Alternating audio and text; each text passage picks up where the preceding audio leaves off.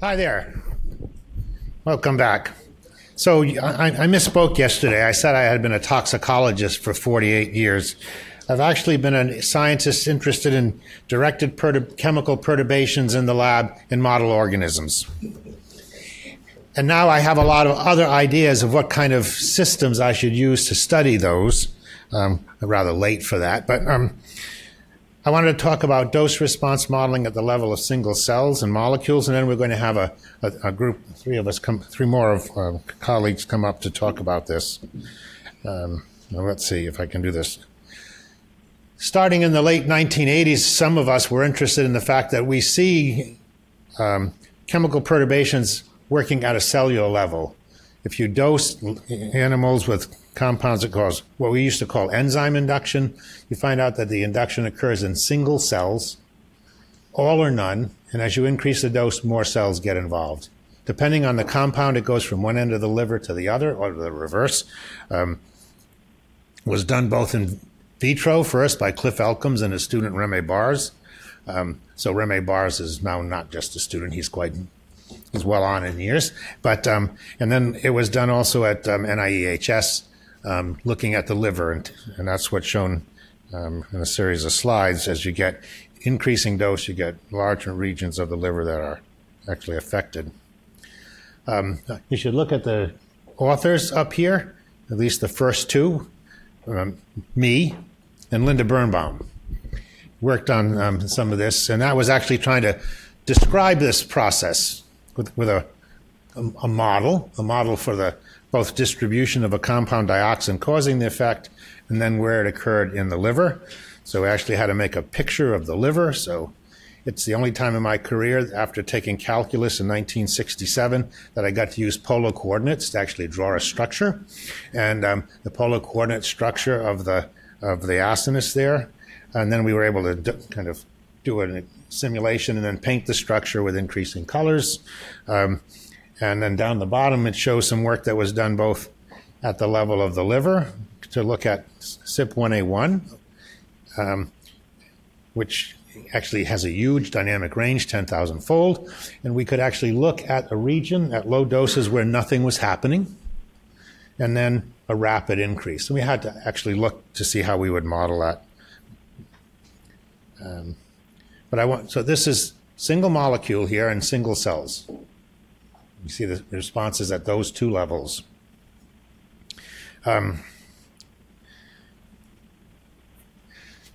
We actually use a really sophomoric model, which is called the Hill equation.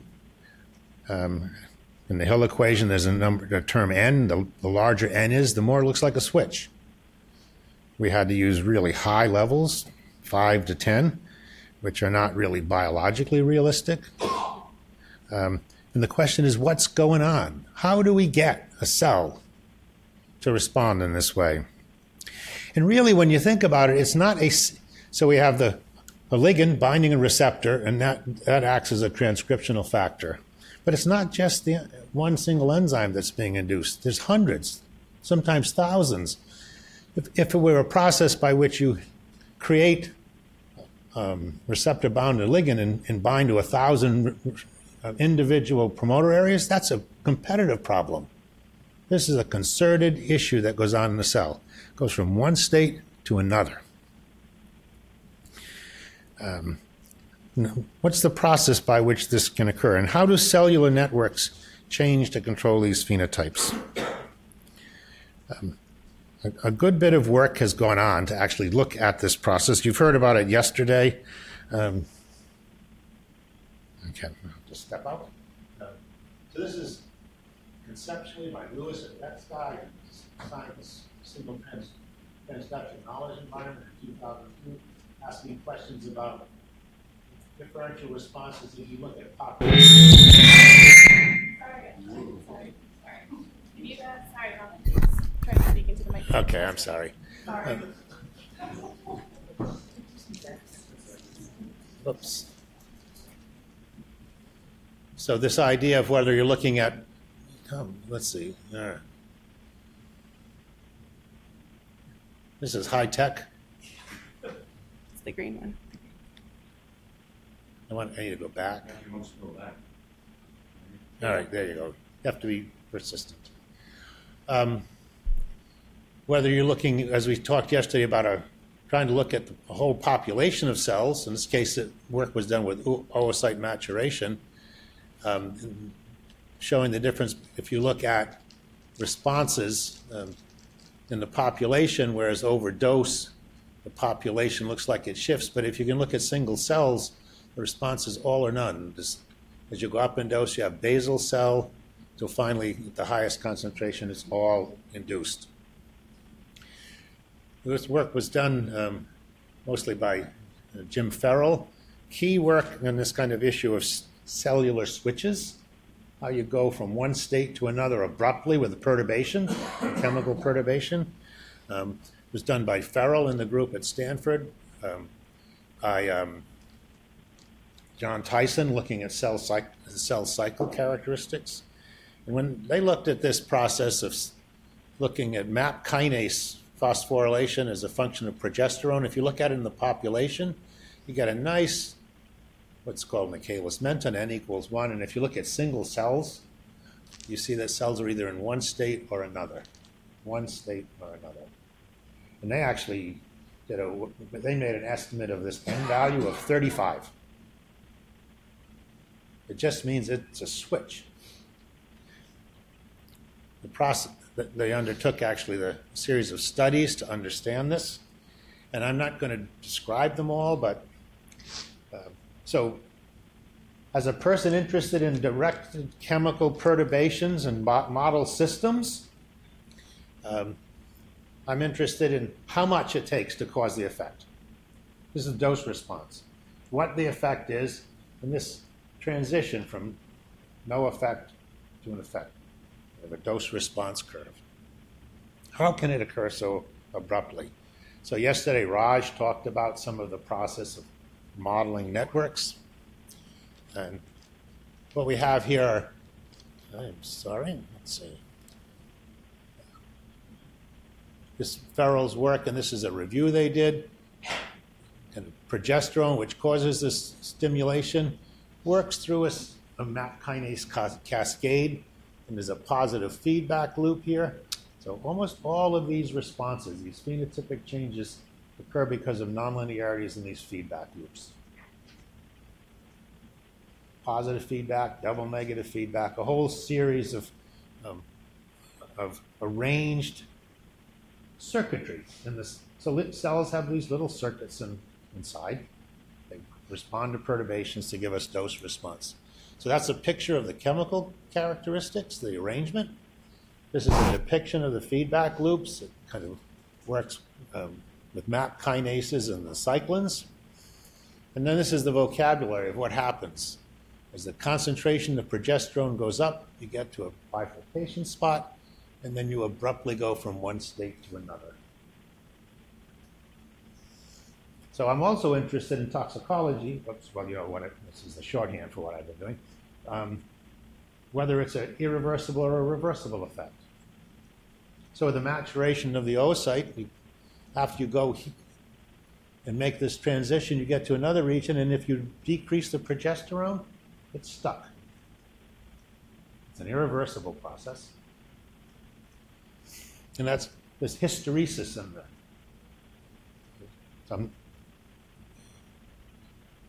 So positive feedback, bistability, and hysteresis. There's a response, and there's how we get it.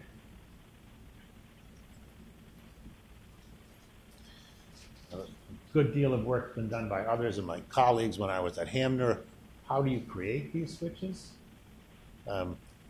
This is work that was done as a perspective on a paper by Upinder Bala and Ravi Iyengar on a platelet-derived growth factor network, but there's a whole series of mechanisms by which you can create these switches, all of which have some type of feedback.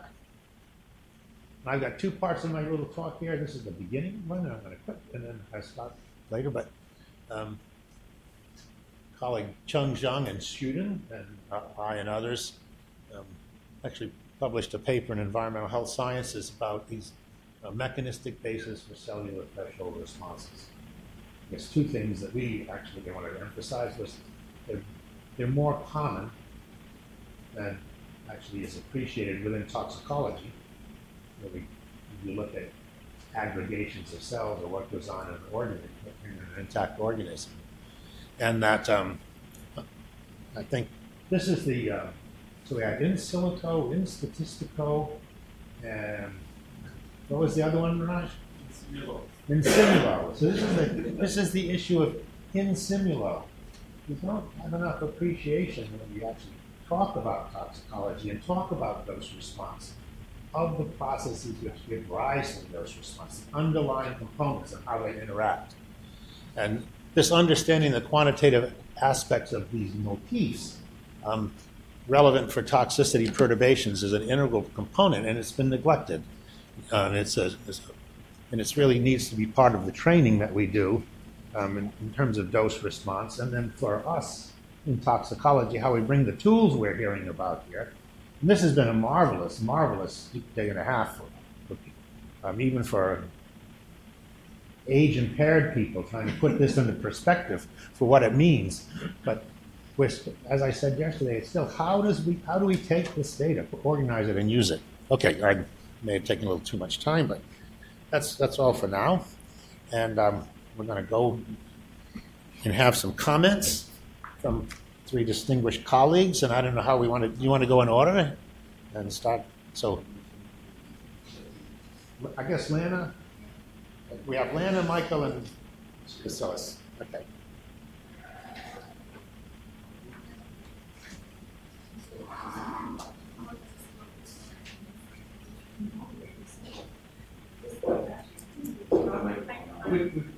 Would it be better?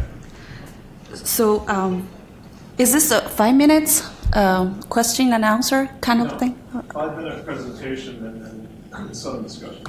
So your thoughts?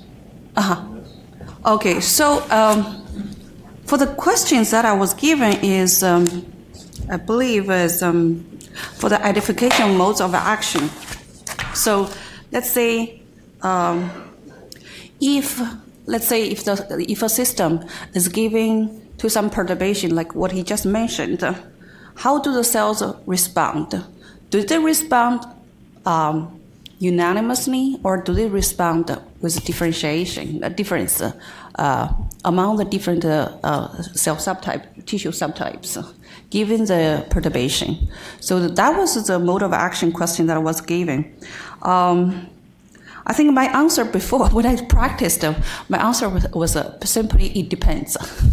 It really depends on the system that you're working on, and it really depends on what is the trigger of stimulus. So it has, if you think about it, this is like a machinery, there's a trigger coming in, and then the machine is supposed to produce some kind of response.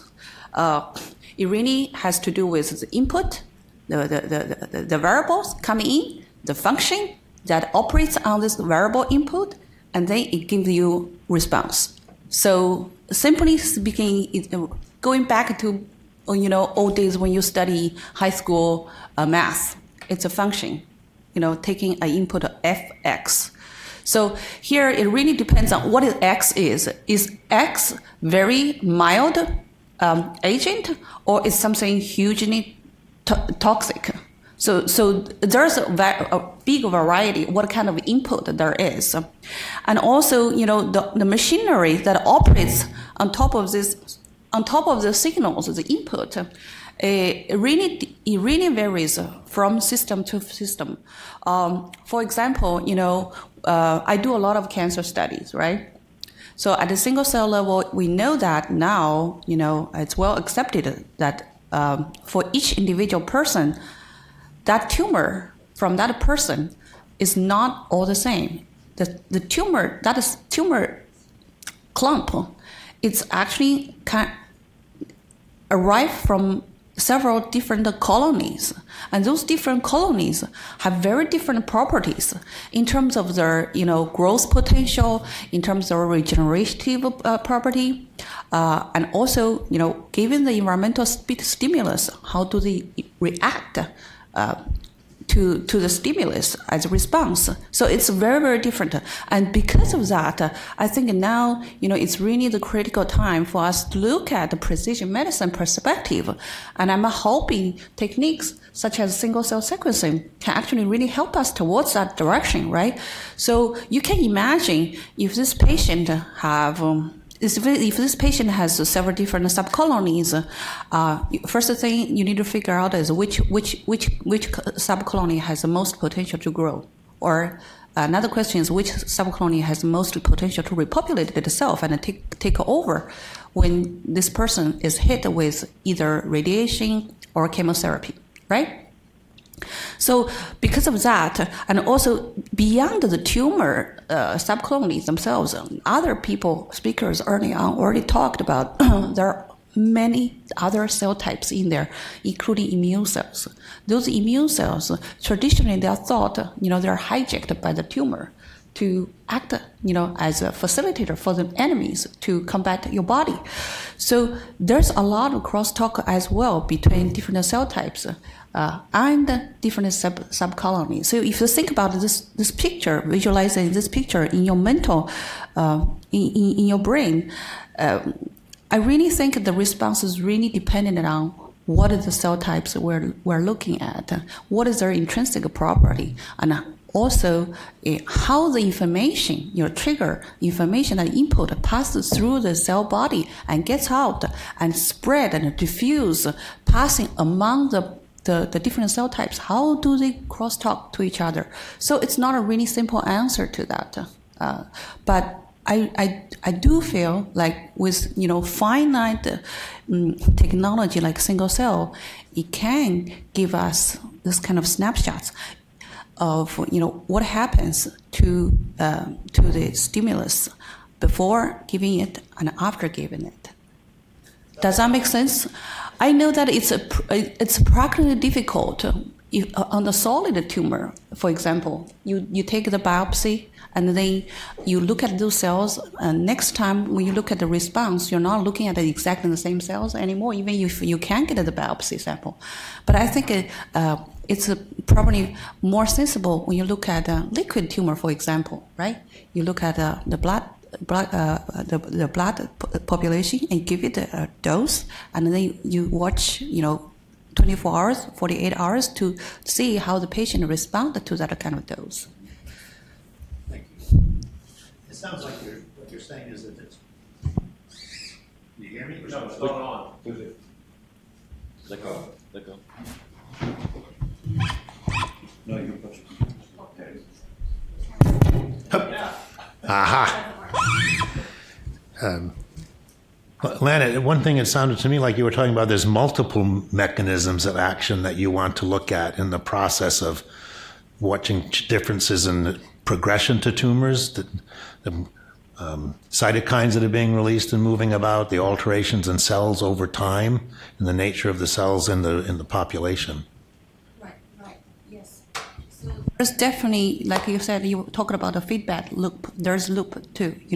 Intrinsically, there's cell signaling pathways, right? There's genetic network also, and then outside of the cell membrane, there's signals, growth factors that are diffusive, and they can actually propagate the signals from one cell to other cells. So cells don't really grow linearly. The messages are not passed down linearly.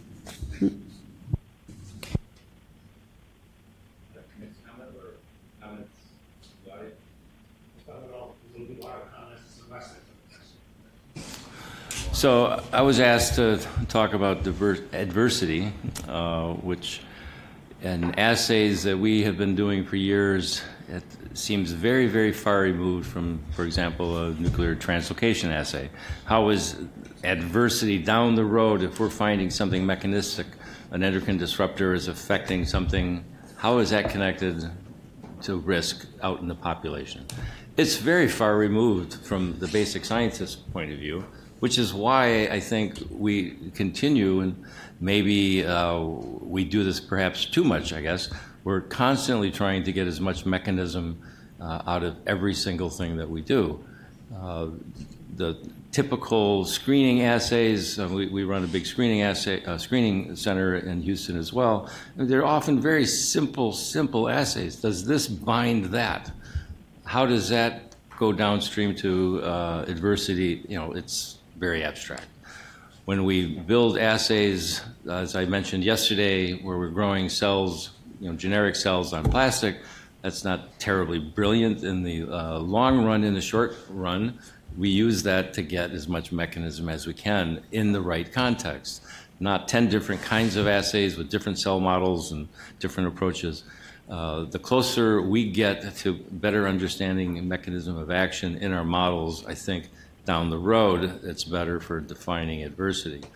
In the Superfund project that we started last year, as mentioned yesterday, we're getting to the point where we're actually getting real samples out there in the world from hurricane floodwaters that end up in people's houses. What's in it, we don't know.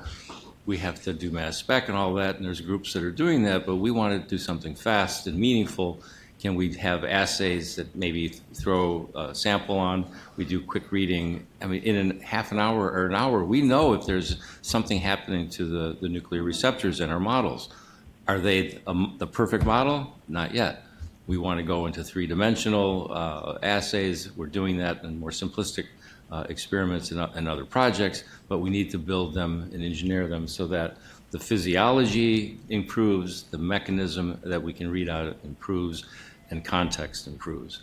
That, I think, is the route to having a better answer on risk downstream. Thank you very much. First of all, I would really like the approach that the inflammation and especially trying to see the role of macrophages in all kinds of diseases, you know, from liver toxicity to brain toxicity and so on. So there are certain positives there for isolating cells and studying them. I'm going to pick up on the first question, two situations, and I'm going to take the number 2 and I'm going to reverse it. I'm going to say 95% of the cells are responding, or 5% or even 2% of the cells do not respond. And what happens in this and what can we learn? This is perhaps not a dose-response direct relationship, but I'm taking the case of tumors and cancer stem cells. As you all know, cancer stem cells are the cells that are very resistant to either chemotherapy, radiation, or a combination of that. And it doesn't take that long. It takes less than 0.5% of this population to just have the cancer relapse or even also the spread out of these cells throughout the body. So what is the mechanism of those cancer stem cells and how do we address that? So there are several ways that, you know, already there are stem cells, there are several markers for the stem cells that we can properly, when we introduce to the RNA-seq of a patient that we heard very nicely from many of the talks, especially the breast cancer talk, you can probably talk about the possibility of these tumors to be resistant on a particular treatment, and that could vary from everything. So there are a lot of aspects of isolating and studying those single cells and single cells population that they have a major contribution to the phenotype, which in this case is cancer. I think we need to continue our studies on the single cells, and you know, I think we will get really meaningful data, especially for clinical practice. So I'd like to just ask 2 questions. So when you talk about mode of action and you have stem cells that are resistant, I mean, to some extent you're talking about a population difference in the cells, within the stem cells, and then some issue that would be required to understand the genotype of the stem cells that has now rendered them insensitive. And how do that's the mode of action for this process, and how would the tools that we've talked about, how are the tools that we've talked about helping you to answer that question? That's a very good. First of all, there is existing literature of those kind of biomarkers existing on those cells. So if you take any tumor and you can grind up and you can isolate, you can use FACS analysis to isolate for either the surface markers or cytosolic markers. You can identify the genotype and then you can identify the population. Then you can really study. The point is, what does it cause this kind of resistance? What is the agent? Is a chemical? Is the oxidative stress caused by radiation that triggers pathways that will make those cells resistant to the treatment, either chemical or radiation induced, based again, all of them on oxidative stress. So the genotype, first of all, will tell you, from the heterogeneous cells of the tumors, if you have some cells that they have high probability of getting resistance. And then you can also decide of what kind of treatment you want to give to these patients. So for example, I'll give you one of my areas of research is aldehyde dehydrogenases. You can isolate cancer stem cells based on aldehyde dehydrogenase of this, and then you can actually see on the population now with RNA-seq if the transcription of this gene is really upregulated. So then you can decide, okay, in addition to this treatment, I will also give an inhibitor of the aldehyde dehydrogenase and will have better success of deleting those cells. And of course, there would be a further heterogeneity of those cells. So what we're doing now is we're doing FACS analysis, isolating those cells, and then characterizing those cells with various methods, including the RNA-seq.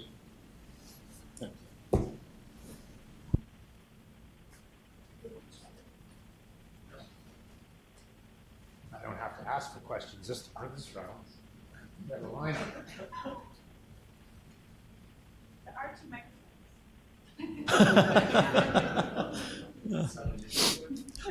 Raj Vedigepalli, Thomas Jefferson in Philadelphia. It's Vasily, the point you bring up about switching the 1 and 2 there into a rarer populations, I suppose, is very interesting. I was relating that to the adversity concept, and it occurs to me that the interpretation of all this, the phenotype has to be the anchor around which we interpret everything else, because ultimately whatever biomarkers there are, specific molecular interactions assays, we project it off to what is the impact and potential impact on the phenotype, right? That's what we're trying to do. And my comment basically is, when we get to a single cell data sets of that kind of a high resolution view, there is much variation as we have seen, and the need is for us to really understand which variation in probably a rare subtype, in a rarely detectable cell subtype, that propagates all the way through the tissue interactions and physiology and everything else to out of proportionately influence the phenotype. I think that's the kind of understanding that we would like to develop, and the stem cell example, cancer stem cell example you bring up is like a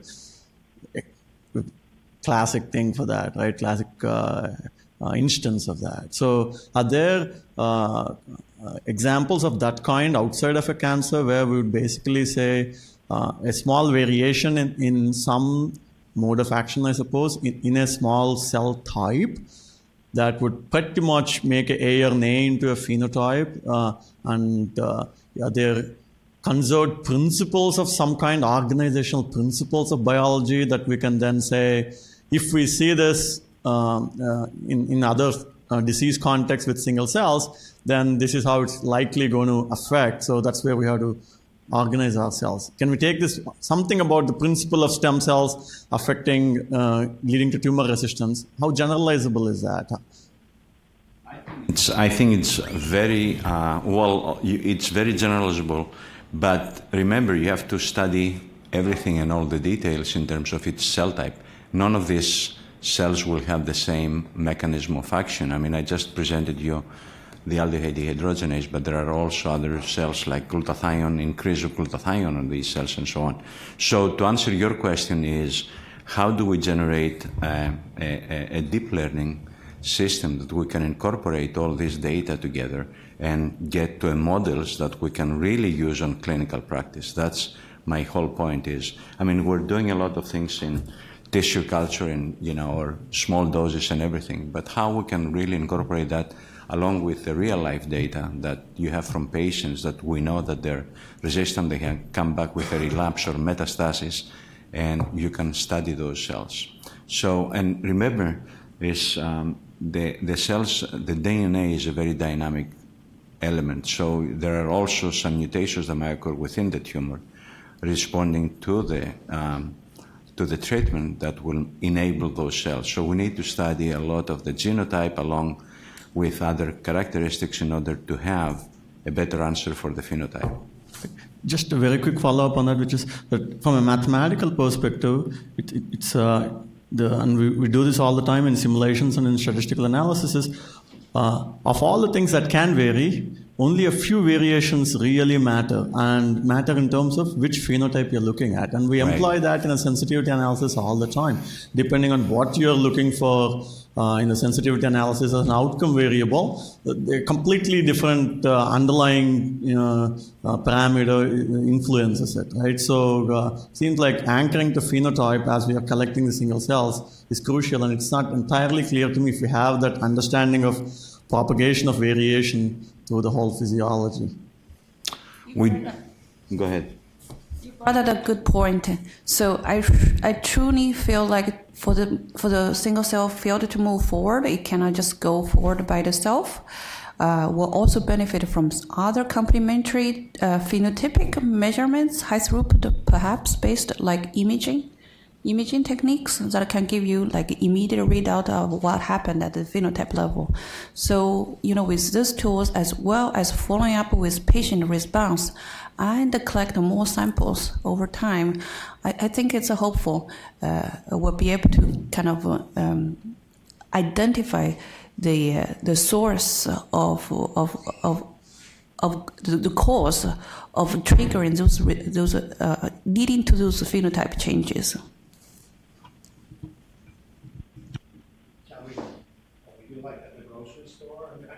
They did move to the other lane. No. Well, to my left. Thank you, Mel. Risha Putzrath, Navy Marine Corps Public Health Center, and as a federal employee, I must say that my views are my own, not representing those of the Navy or the Department of Defense. But it's actually good to come to me because it's sort of a more generic riff off of the first question, which is, I've left the lab 3 decades ago, so I'm in the pragmatic use of the data you guys are generating, which is awesome, by the way. But I wanted to bring up a couple points that I find I'm having conflicts within in terms of translating the information you have and see what you think about them and if you have any ideas on how to resolve them. The first one is use of mode of action, whether at the cellular level or the systemic level, is great for doing commonalities and having us be able to look at chemicals or other agents together, not each individually. However, we're all aware of the exceptions to every rule. Or as my linguistic friend told me recently, and I love this analogy, the irregular verbs of science. Those irregular verbs can be the most important for really understanding what's going on. At the same time, 2 of the recommendations that have, over the recent decade or so, come out of the National Academy are to do risk assessments in terms of both systematic reviews so that you have a good way and a somewhat objective way of looking at the literature, but at least currently as done, tend to focus on the chemical, not related chemicals or modes of action, and also risk assessments that are fit for purpose, which tend to be by route of exposure or endpoint, where we also know that to really understand the mode of action, you have to look at the other effects on the other systems or the other routes of exposure. So with all those different competing ideas that silo things in ways that are useful but not necessarily handling the chemical or exposure that you are trying to assess, how do you suggest we take these data and still do an analysis that we have a fair amount of confidence in, but we're able to accomplish in less than a year and sometimes in terms of a month or so?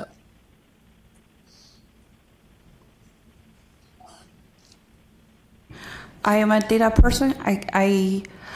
I'm not an environmental scientist per se, but recently I started to work on pharmacogenetics data, so I can share with you some of my thoughts from this area. As far as I know, there has been a lot of studies accumulated. I did the cell culture, the cell system. There's this great tool called L1000 from Broad Institute. Broad can't do anything. So they have put together, I think it's like 1 million different types of compounds, or at least 1 million different experiments. many different compounds there. Some are drugs, some are just compounds. We don't even know what they are there for. But, they just did experiments on gene expression. So one thing that you can think of doing is to leverage information from those other data sets, databases that are not necessarily designed for single cell, but you can utilize some of the information there that can help you to speed up your discovery. That's my thought towards that, in order to get it there in 1 year without a systematic design. Thank you. Two of us at least have other comments. Sure, yeah. Very quick. I mean, your point you're breaking is very important, and I'm in environmental health sciences, and this is what we're trying to address. Systematic reviews are good, but not good enough. They will give you a lead of what has been done, because sometimes they cannot cover all the areas of this. I'm going to take you a very small example, and actually that's where we have applied for our Superfund, trying to see the effects of emerging water contaminants, and such as dioxane, which is found in the drinking water. So if you look at this, it's a probable carcinogen, but there is no really clear mode of action. Most likely it's hepatocarcinogen. But how do we, the studies have shown so far it's not genotoxic, it's not non-genotoxic carcinogen, somewhere in the middle. So we don't have a mode of action. So in most of the cases, in some of the cases, we don't know, okay? And that's why I think single-cell approaches would really help us identify some of mode of actions which are rather unique, and they're public threats too. A quick comment on the 1 year time point you're talking about, you mentioned. Get a good answer within a year. From the context of what we're trying to do, waiting a year to find out if what's in the waters or the junk that came out of the sediments into someone's house, that's not helpful. And if we can't get an answer quicker, then I think to a large extent it becomes just an abstract exercise. Telling somebody that here's this list of junk that was in your house a year ago, or fine, maybe there's something you can monitor the rest of your life. You've been exposed to X, Y, and Z. But getting answers has got to be faster. And that's why some of the high throughput approaches from various sources can do at least some of that. And that's, I think, an important part of the early response. Just really quickly, so this piece of the morning is more on mode of action. And then once we transition, we're going to talk a little more about applications and risk assessment. And I think your question actually overlaps in both of those areas. So we'll come back to it a bit. Thank you all for the presentations. Lisa Aylward from Summit Toxicology. I'm interested in whether or not there is a role for doing some bridging between taking these technologies that we've been talking about, and the single-cell technologies particularly, and applying them in some of the toxicological models that have been developed that are somewhat more high throughput. So I'm thinking things like zebrafish for developmental types things, because I'm struck over and over again in these presentations by the process of cell differentiation or changing cell differentiation, and how you may be reprogramming a tissue development, and whether or not we can take these technologies with systems which we've already studied with chemical exposures fairly extensively, some of these model systems, and understand more about what those pathways are in terms of using these single cell analysis. How do these cell populations change? I don't want to redo a lot of animal experiments, right? For chemicals, but is there a role for doing some bridging studies where we have experimental models that we've used in toxicology, where we've looked at some of these key processes, not only cancer, but maybe developmental effects or immunological changes, and bridge those with some of these new technologies so that our former understanding and our new understanding can kind of come together to inform how we might go forward for broader classes of chemical or effect risk assessments.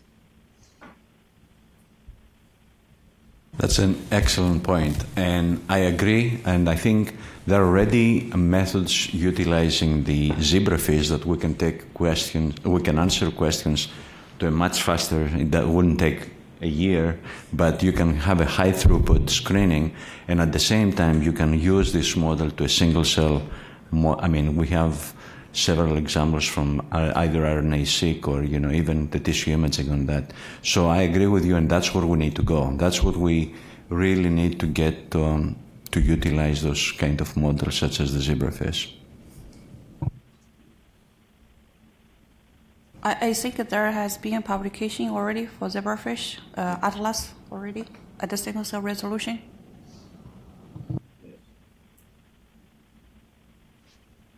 Yep, okay. Kim Bucklehead at Brown University. So I'm sort of responding to the first prompt at the top here in the context of mode of action and in the context of what we've heard at this workshop. So I'm going to sort of read a tautology here, and I'm interested in whether you agree. So subtyping of cells can identify true responders. So in the first prompt, the question is, are 10% of the cells responding at 100%, or are all the cells responding at 10%? So I think the techniques we heard about can actually help us answer that question. So subtyping of cells can identify true responders. A mode of action is related to these responding subpopulations. Okay? And then 3, studying these responding cells will improve our understanding of mode of action. So that's sort of a tautology, but I wonder, do you want me to read that again, Mel? I want to know if you agree with that. It's sort of a tautology, but it is the basis. You want me to do it again? Please. Step at a time. Subtyping of cells can identify true responders. I think that's sort of what we heard. Mode of action is related to these responding subpopulations. And studying these responding cells will improve our understanding of mode of action. I assumed you would. So I think there are two things as I listen to the applications here. One is that in toxicology, when we study dose response, that what we may have are systems in which if the dose were high enough, we would have 100% response. But as we look across dose, we see fractional numbers of cells discretely being activated. And I think for most of the things that we study in toxicology, where we're trying to start with a more homogeneous population of cells, I would say that subtyping is actually looking at response more than it is individual susceptibility. All right.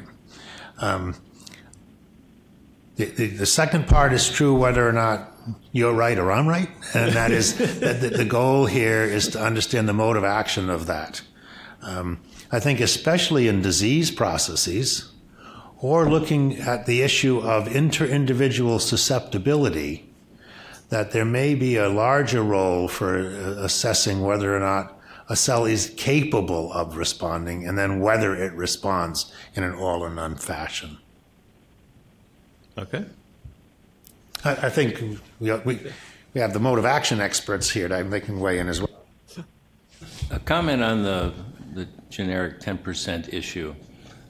Something that's connected to what we've been loosely associated with for a while, estrogen receptor and our basic reductionistic models. But at the same time, people are looking at tumors and doing estrogen receptor labeling, and for a while it seemed that there were 10% of the cells in a tumor, you better treat it, that are positive for ER, you better treat it.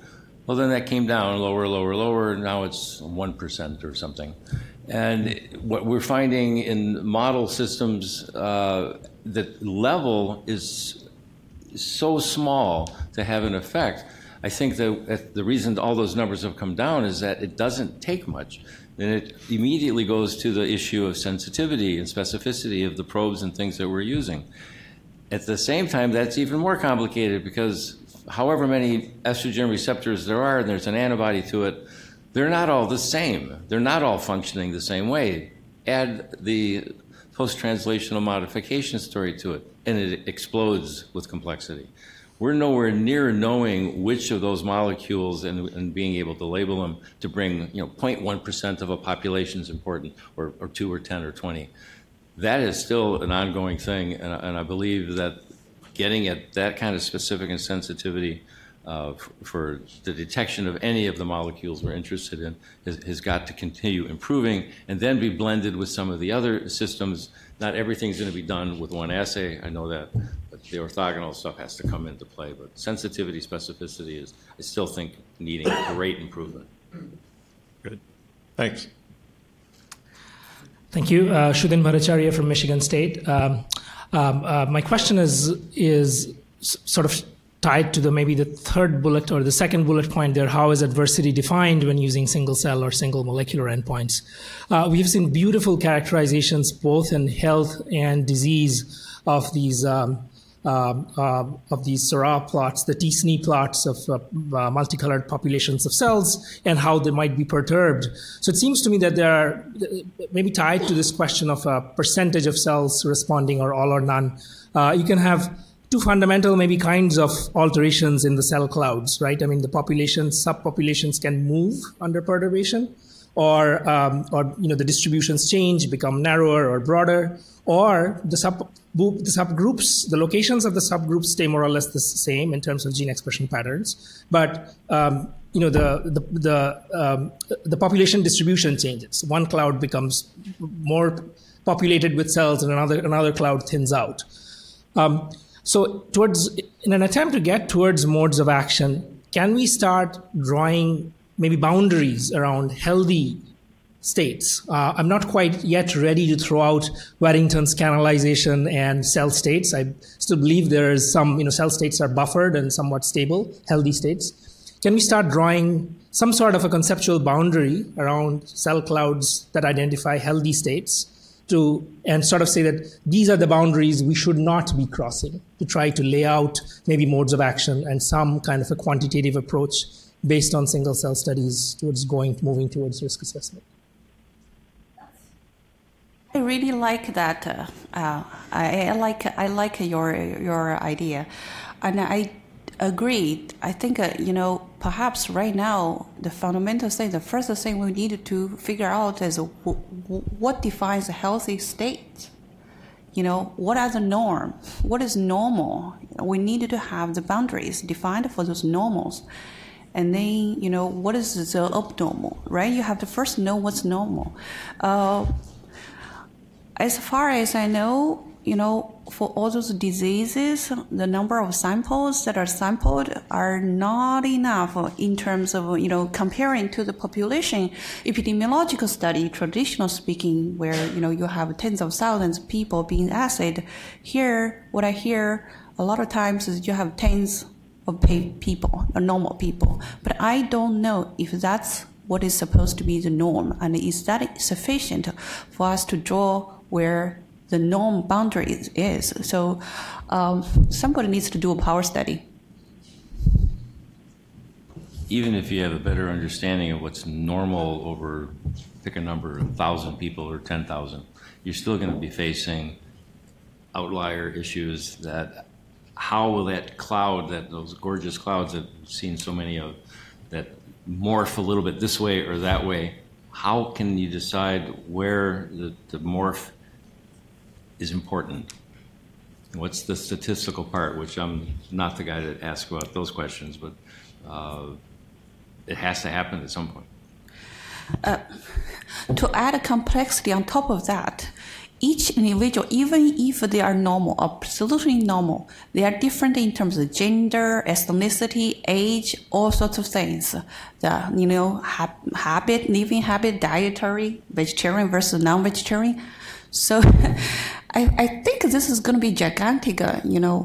From statistical point of view, it needs to have some kind of regression model to at the cloud level. Let us figure out, after adjusting all of those variation factors, what is the norm cloud? And to add a little bit more to the complexity, you have to take into account also cell-cell interactions, right? What you think it's a healthy and what you think it's an outlier, what is the interaction between these populations?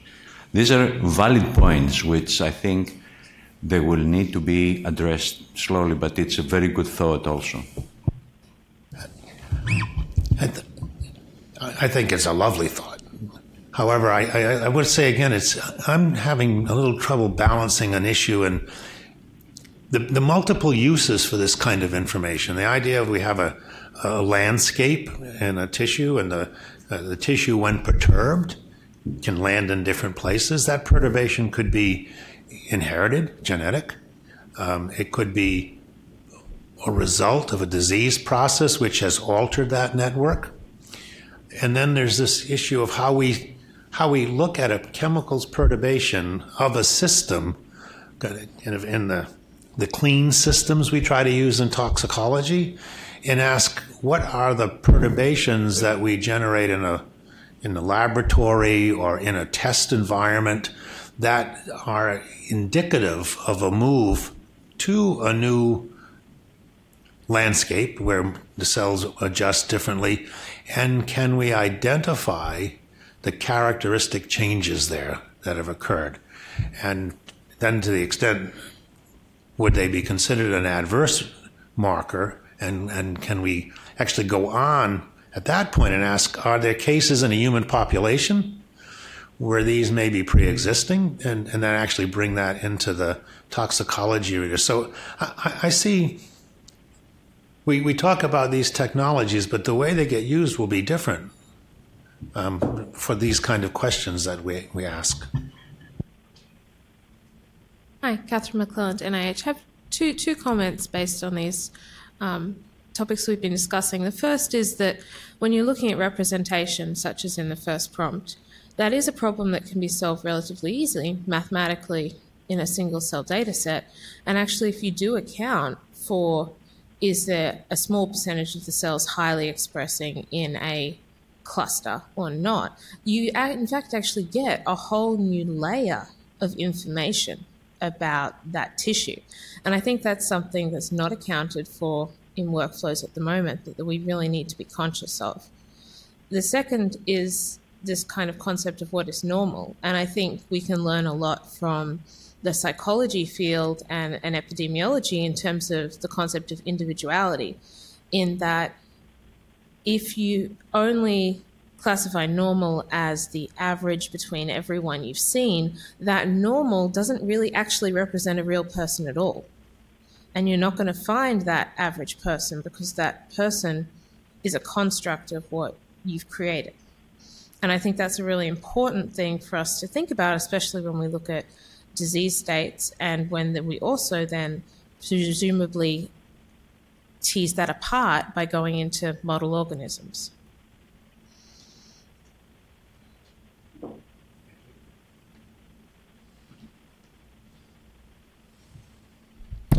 Patrick McMullen from ScitoVation.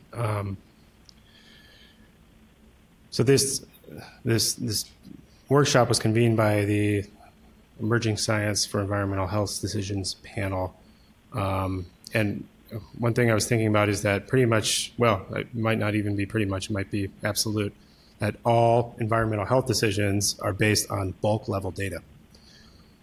That's not to say that the assumptions behind the decision making doesn't take into account single cell level data. For instance, genotoxic carcinogens are regulated differently than non-genotoxic carcinogens because the assumption is that if you get hit with one molecule of chemical X, one ion of the gamma radiation, that you're increasing your risk. Whereas for non-genotoxic carcinogens, maybe there's biological reasons why cells would be able to buffer against that. So that is a little bit of a monologue to ask that first question in a little bit of a different way. Is there, given that there's a disconnect between kind of the level at which we're collecting data for tox decision making and the level where we're making assumptions, is there a way we could bring those together, given that that we have the ability to measure that now? Frankly, we didn't when these paradigms emerged. That's a good question. We're not sort of panelists, but she wants to actually look at that question. If I may, Mel, if I may. And I'm not going to answer it. Okay. If I may, my former EPA employee hat on, having gotten out the cancer guidelines and supplemental guidance. First of all, it's not genotoxic mode of action, it's mutagenic mode of action. And that's important for those of us who come out of genetic toxicology because the two are not the same.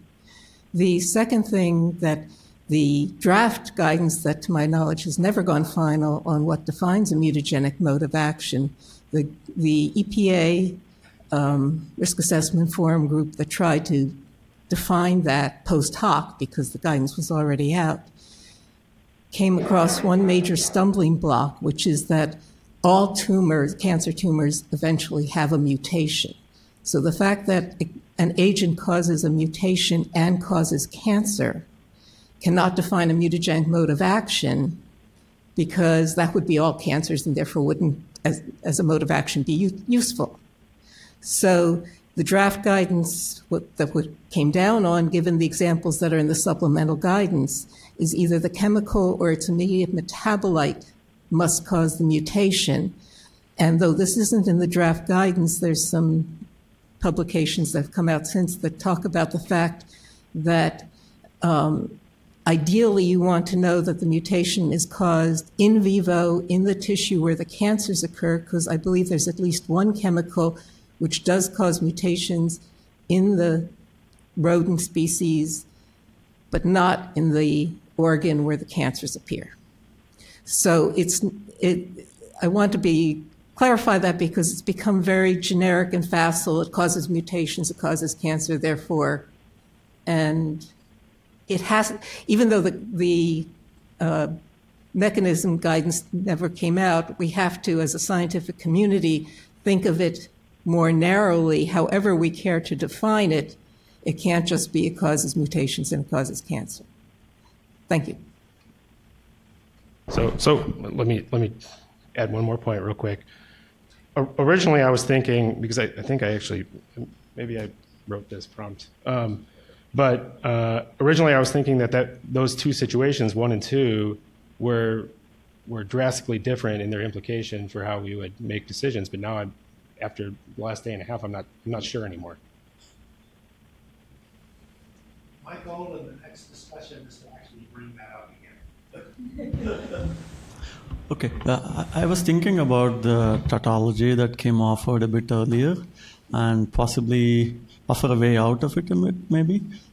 Because what I was thinking of was that the subtypes that respond, right, the mode of action is related to that. I think that's the second point that you're mentioning, Kim, is I would offer that the potential, many things change, and we actually won't know which of those subtypes or which of those changes that occur and variabilities that move around are even related to the outcome back. So the way in to find those is not necessarily the way out, trying to figure out which one of those propagate up to influence the outcome, which is about the third point. So as long as the the way in to find the subtype from exposure in and trying to show the upward propagation of those changes influencing the outcome is not the same, maybe we break the circular argument. It's something to consider.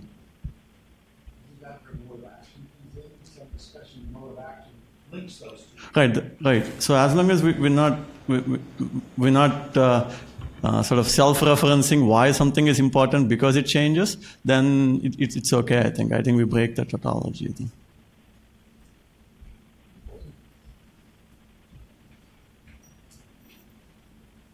We're on schedule. Yes. Good. All right.